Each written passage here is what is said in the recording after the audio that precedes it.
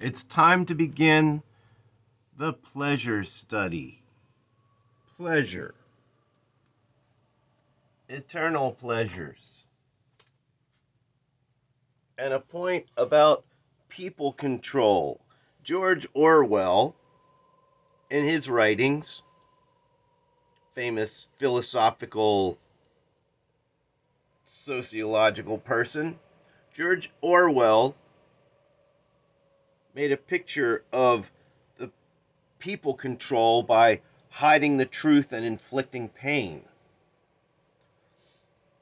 But Aldous Huxley made a point of people control by inflicting pleasure and drowning truth in irrelevant distractions and amusements. Not hiding truth, but actually creating so many other interesting things that truth is ignored. And that's the way of people control. All right. So, in the spiritual life, everything is upside down. But in my spiritual life, there are two obvious and clear pleasures that were not introduced to me in my youth.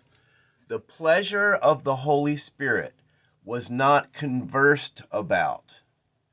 The pleasure of the marriage bed was not talked about in a cheerful, positive way, including the individual feel-good that happens to a person.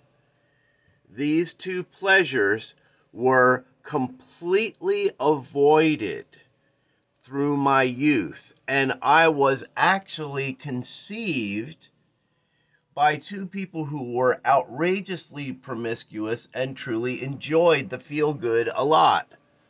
But they were hopelessly not married. One person was married, one person was not. One person was married with children. So the idea of the pleasure of the Holy Spirit and the pleasure of the marriage bed together is really pretty spectacular. It's pretty amazing. And to avoid, for the spiritual religious Christianity peoples, to avoid these two pleasures is a heinous, horrible neglect. It's an abuse of a child. And I was under that abuse for pretty much 40 years. Okay, then when you start studying the early disciples, you discover that singleness, like Jesus, is understood as a greatest pleasure because it benefits your afterlife enormously. For example, in the early church writing of the Didache, it says, if you are able to bear all the yoke of Messiah, living like Messiah, if you are able to bear all the yoke of Messiah, you will be perfect. But if you are not able, what you are able to do that. So let's look at the pleasures that set up your eternal life in a marvelous way. Let's look at the things that are the life of Messiah.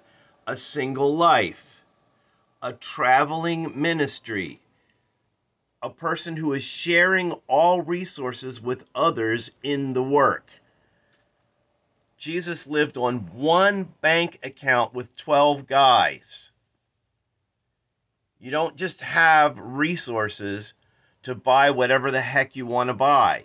You have to say, hey guys, my boots are worn out, my sandals are worn out, my bag is messed up. And everybody says, yeah, get him another bag.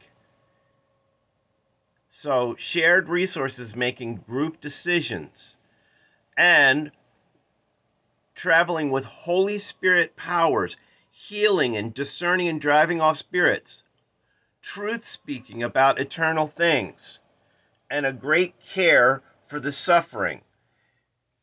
If you are able to bear all the yoke of Messiah, you will be perfect. But if you are not able, what you are able to do, do that. So if you decide you're going to marry and not be single, that's okay. Do that. If you have a settled work, you can actually support people who are doing traveling ministry, and you can share your resources with others who are in the work in a settled situation, in a marriage. You can operate with Holy Spirit powers. You can do a lot of truth speaking, and you can care for the suffering. Okay, so singleness like Jesus is a pleasure. This is a pleasure. The pleasures are seen in the enormous afterlife, after the problems of this life are finished. Remember, eternal pleasures and unimaginable rewards and gifts and benefits and success are coming to those who discern true spiritual principles and the valuable pleasures of these spiritual principles. All right, so there's pleasures, right? And there are foundational special pleasures.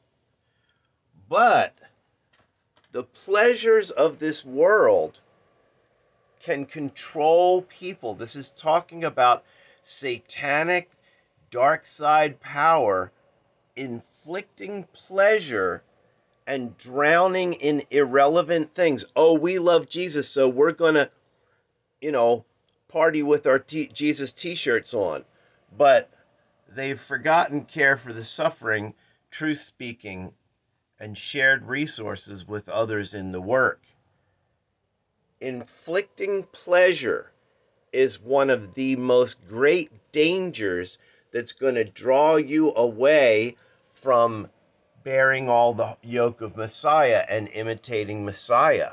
We have actually been visited by the actual God friend in human form. Why did he show up in male human form? Because the men are judged more harshly. And the men set the spirit tone for the family atmosphere. So all these things on pleasures, this is just step one. And step two has got a list of all of the various pleasures of life and how we can categorize and prioritize them. Think about pleasures. The pleasure of the Holy Spirit with the pleasure of the marriage bed. Those are things that your children should know about. That's why mommy and daddy really want to hug and kiss each other all the time, because it's wonderful. Your soul shall not be joined with lofty ones, but with just and lowly ones shall it have its intercourse. Your soul wants to be flowing and interacting with people who are truly aware of justice and injustice, and people who are lowly and humble. That's an eternal pleasure.